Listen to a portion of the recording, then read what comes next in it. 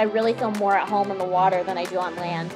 And I feel like that to date. I got made fun of the other day because, I just got back from Tokyo on like literally Sunday, and all my teammates, everybody was talking about what they're going to do out of the water and how much time they're going to take off. And I think I took off like maybe a day. And then I was like, okay, well, like probably should go get back in a pool somewhere.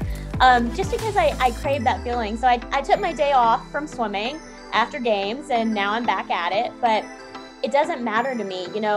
It's just my happy place. It's my safe place. And I think it's the place that gave me my confidence and made me believe in myself. And I see limitations really differently. I see there being no limits. I see the only limitations are the ones that you place in front of yourself. And I learned that in the water, and it gave me the confidence to say, this is who I am, and I'm going to go after what I want no matter what.